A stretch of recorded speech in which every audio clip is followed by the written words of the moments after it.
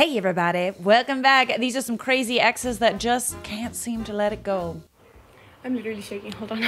I'm shaking, mad. This is how mad I am right now. I'm shaking, mad. I'm trying not to scream, so I'm trying to keep my volumes down. But my boyfriend's ex has had this issue of saying, I can talk to my high school sweetheart whenever I want. It's called shadow work, honey. I know what shadow work is, and trying to talk to your ex saying you miss him, then you love him, and you just want a reason to talk to him and talk about your issues and vent about your issues, honey. That's not shadow work. That's you getting attached to your past and not being able to let go, so it prevents you from doing your shadow work. She texted him again today. I'm sorry, yesterday, because it's 4 a.m. 4 a.m. And she texted at 6 p.m. And I just saw it right now. This is what she said. She said, Happy Father's Day. I said, yo, I know you did not, bruh. He's not a dad. He's not a dad yet. But he's not a dad. So she just finds any excuse to be able to talk to him. She hasn't responded yet because it's 4 a.m. But I'm gonna come back when she responds, and I'm gonna let you guys know because bull. She responded. It's 4:48 a.m. and she responded. So I said, you really got some issues if you're texting your ex, aka my man, that when he don't even have no kid. And any excuse, seriously, move on, seriously. And she actually said, did not text him, texted you. I said, I'm a woman, not a father. She said, okay, sorry for being nice. I said, honestly, it's not what you said. That's the issue. It's the fact that you're texting me, aka your ex's girl. It's uncalled for. I asked for no communication to be cut off, which means even on special days, leave us alone. And she said, bye-bye. And I said, bye. Now, because she was calm and level-headed, right? I'm supposed to be like, oh my God, I feel so bad. But like, I'm not going to. Don't. I'm not going to feel bad. And I'm not going to think that you had a right to even say Happy Father's Day to a woman. Do I look like a dad to you, honey? Honey. You're my dad. I'm just so happy that this is how it went. I'm so happy that she said bye-bye. And I'm hoping that it is literally the last time that she ever talks to us. I doubt it. Because what the you can't tell me that that wasn't weird. Like, you can tell me that that wasn't weird. Are you gonna take, okay, if you're single right now and you were like in love with your ex and he's like with another girl for like a year now, would you text his girlfriend Happy Father's Day when you guys don't even have a kid? I wouldn't. Also, side note, do you notice how she's saved in her phone as nah? All right, it's always nice to be friends with your ex, to be amicable, you know, especially when there's like kids involved and stuff. But like, if there's no kids and they're in a relationship, why are we trying to maintain a friendship? Why? Why does that need to happen? Why does that need to be there? It doesn't. It doesn't. I think the only time when I feel like it would be appropriate is if she, the ex, was also in a relationship. But she's 100% looking for any excuse to like stay in the orbit, as I like to say. Not you having the contact under nah. That's what I said. That's what I said. Look at us. Great minds, great minds. When my boyfriend's ex watches my stories. Ooh, creepy, ooh, creepy. This is the orbiting. We like to stay in the orbit.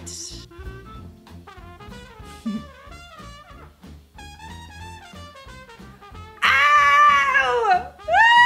That's hilarious! I love that. Just leave her a nice little Easter egg, you know? At that point, it's also like, let's just block them. But like, be honest, we're women. We will find a way to creep you. So if she wants a show, give her a show. This dollar hit is so crazy. Oh, hell no. Is that an air tag? That is an air tag. We be tracking with the air tags now. That's kind of ingenious though. Where'd she put that? Is that in the car? Don't get any ideas. Excuse me. Especially if the car is like nice and banged up and there's already duct tape in there. Be difficult to notice. Seeing all these makes me check my Bluetooth every time I get in my car. Girl, that's how I found it. I got a notification on my phone. Hold on. Do we get notifications that AirTags are nearby when it's not our AirTag? I didn't know that. My mind just doesn't think this way. I'm not a crazy ex. When we're done, we're freaking done. Finito. And it's sad, you know. We went from lovers to like strangers, as the song says. But like, can you ever really move on when your ex is in your life? My ex-wife, who I divorced in 2018, is trying to ruin the first relationship I've attempted since the divorce by lying about how the divorce went down. I've been dating a wonderful woman who's been a great match for me overall. We started dating in August of 2020. I got divorced in January of 2018 and took a couple years off dating, did a year of therapy, traveled until COVID hit, and then tried to improve myself before getting into another relationship. Full disclosure is I cheated on my ex-wife after 5 years of marriage due to the fact that we never were romantic. Okay, yeah. I got involved in a church around age 24, met my ex-wife, we married within a year. She wanted to save herself for marriage. We did that, but once we got married, she was still never willing to be romantic with me. Okay. A little sus. She told everyone in the family and every mutual friend we had. Then I had to tell them the full situation and be embarrassed / have my personal info out there. But yeah, basically I still to this day have never... you still haven't been romantic with your ex-wife once. Okay. Oh, that is very interesting. She remarried the same year. We got divorced and I've not tried to contact her or anything since. I thought we were done. We're not Facebook friends or anything anymore. On to the issue. I did tell my current partner about my past infidelity in its entirety, and she was understanding and empathetic and appreciative of my honesty. However, my ex messaged my girlfriend on Facebook, not sure how she found her, and told her to watch out for my web of lies. She gave a very fictional story of what happened. She's basically saying that I denied her for years and that she begged me for it weekly, and I denied her. It was the opposite. She said after 5 years of denying her, I cheated. I own up to my mistakes, but she's peddling a fiction that only shines her in a positive light and me in a negative light. Oh, this is weird. This is a weird one. How do I handle my ex in this situation? I blocked her on everything I know of, and I can't think of how she even got my girlfriend's info. We aren't even shown as in a relationship on Facebook or anything like that. We have some pictures together, but our accounts are private. My girlfriend has my back and believes me due to the fact that I'm not showing signs of zero interest in her, and just the fact that I was honest initially. I'm wondering how people have dealt with prying exes trying to ruin their lives in the age of computing, where it seems like anyone can figure anything out about anyone if they try hard enough. It's kind of creepy. Listen, you shouldn't have cheated.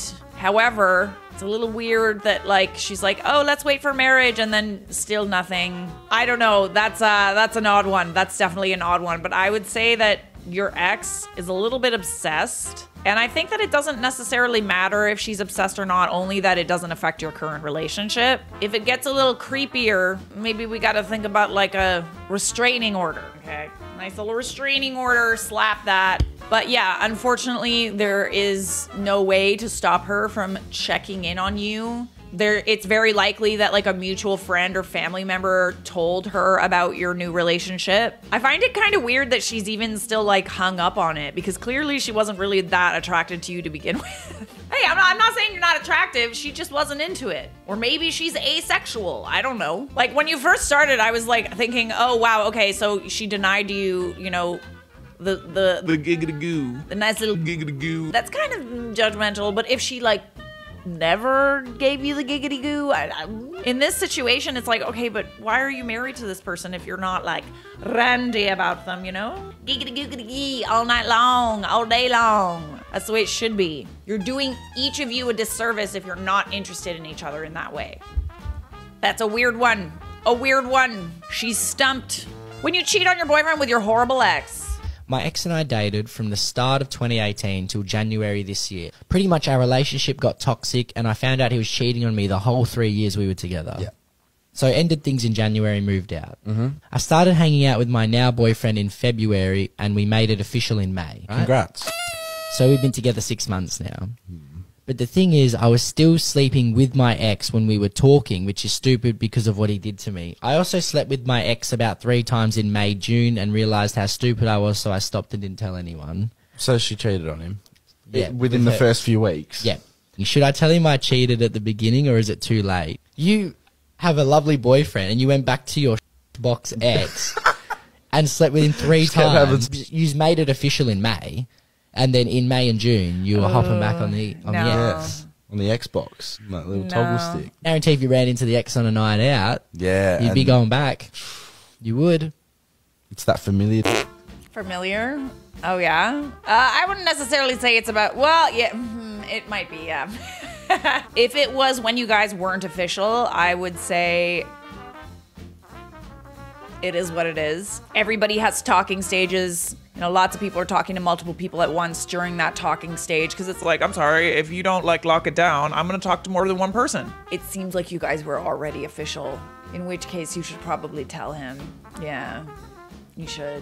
But understand that you guys probably will break up. I don't know, would you tell your boyfriend in that situation? I mean, you shouldn't have done it in the first place if you worried about the consequences, you know? Like, that's why I just don't understand about cheating. Like, how is it ever a good idea? It's gonna eat you up inside, and it's gonna ruin the relationship that you have. So why do it? Like, how could you possibly cheat on a person that you love? Could never be me, babe. Could never be me. But I understand that sometimes it happens. In which case, you gotta come clean. PSA, please don't tell me your ex-girlfriend's name. If we're seeing each other, don't tell me your ex-girlfriend's name, please. Yeah, don't even give me an initial, because I'll go, oh, I'm not going to look. It'll just piss me off. You're gonna I look. need to You're gonna look. I'm a jewel. But I will. And next thing you know, I know her national insurance number. It's written down in my notes. I've got her grandma's address on Google Maps, and I know what a pet cat was called when she was 3, and I'm getting my lashes done by her on Wednesday. So just keep it to yourself. Because I don't want to dye my hair red, because she had red hair in 2013 when you went out with her in year 8. Just pretend you've never met a girl until me, apart from your mum. Maybe not even your mum. No, that's a joke. But hang on. Okay, you had me at I'm gonna like know everything about her, and then it was like, oh wow, you're gonna get your lashes done by her. Ooh, why must we know? Why must we know them? Why must we be so curious? Is it because we want them to not be as good as us? I can understand the snooping. Okay. We do a little bit of snooping in this house. Snoopity snoop, snoopity snoop. However, I think going to get your lashes done by her, you know, she could like blind you, right? If she like finds out, or if she knows who you are, she could like, something bad could happen. Keep a safe distance. And also, it's creepy. Don't be creepy, babe. come on, it's creepy. No, because her name was tattooed on his leg, could not escape it. Let me die. Oh, weird.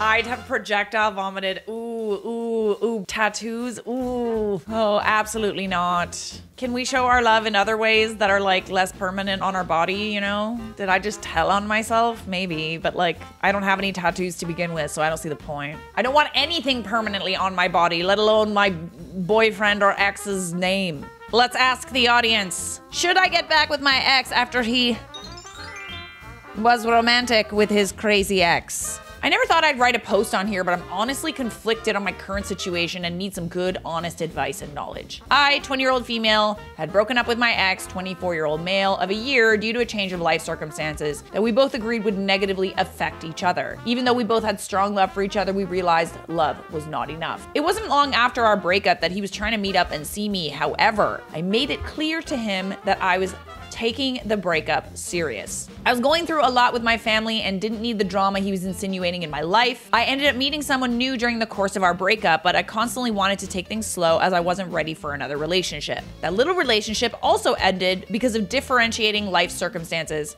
distance, and honestly, turned really bad. My ex never stopped trying to contact me and meet up with me during our time apart, asking what it would take just to see me. Once I became single again, I finally decided to give it a chance. I evaluated the pros and cons and came to the conclusion that talking to and seeing him couldn't hurt. If you need closure, just, like, block them.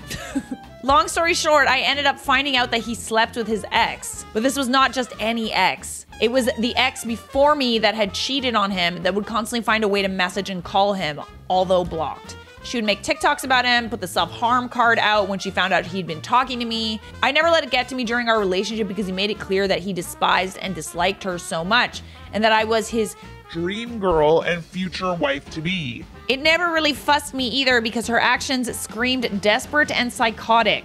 Anyhow, upon finding out that he with her, I was and am honestly hurt and conflicted. He says it was nothing deep, that if I just saw him when he asked, this wouldn't have happened. Wait, he wouldn't have cheated or you wouldn't have found out? Out of all the people he could have with, why did he have to be her? It's really pulling me back from even talking to him, but then again, we weren't together, okay? And I have pursued a whole other deep and meaningful situationship. Help, what should I do? How would you feel? I would feel weird about him getting together with someone that he said that he would never get together with. Because then that makes me question, like, why were you keeping her around? Like, why were you, like, what the situation is, like, over, you guys break up, and then he just, like, immediately runs to his ex who cheated on him. Okay, got that wrong. I think that the past is the past. There is such a thing as right person, wrong timing, but this person isn't right for you to begin with. There's a reason why you broke up. You should stick to that reason. Yeah. It's also kind of like weird that he was totally okay with like going for someone who seems so, quote, desperate and psychotic. Ick. Ick. You know, nice little ick. Drop in my mouth a little bit. Video's over. Subscribe!